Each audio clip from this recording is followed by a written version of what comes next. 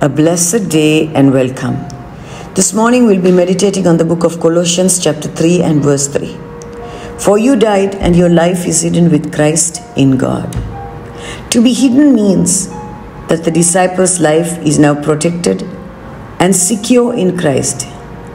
It implies a deep union with Him, where the disciples' true identity is found not in worldly things, but in his relationship with Christ.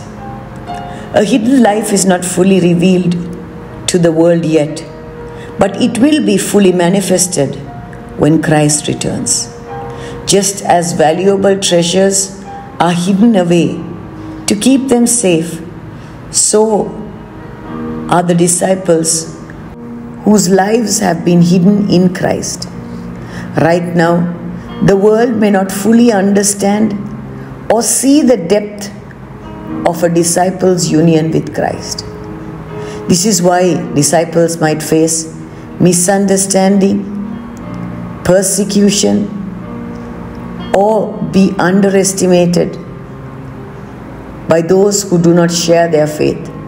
However, when Christ returns, the glory of His hidden life will be fully manifested, and it will be clear to all who belong to Him. Parnal Bali visited an orange grove where an irrigation pump had broken down. The season was unusually dry, and some of the trees were beginning to die for the lack of water.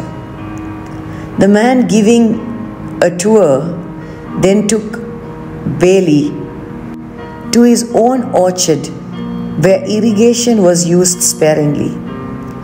These trees could go without rain for 2 weeks, he said.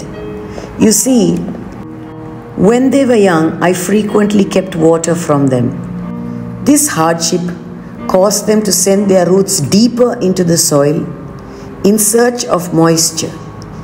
Now, mine are the deep-rooted trees in the area, while others are being scorched by the sun. My trees find moisture at greater depth. Precious ones, no matter what trials, temptations, or difficulties we face, our spiritual life is secure in Christ. Our eternal destiny is protected, and nothing can separate us from God's love. Therefore, let us rejoice, for every trial that comes our way is only making us more and more mature as we find our roots in Christ during the most difficult seasons of our life. Let us pray. Lord, I thank you for the assurance of who I am in you, irrespective of what I face. In Jesus' name I pray. Amen.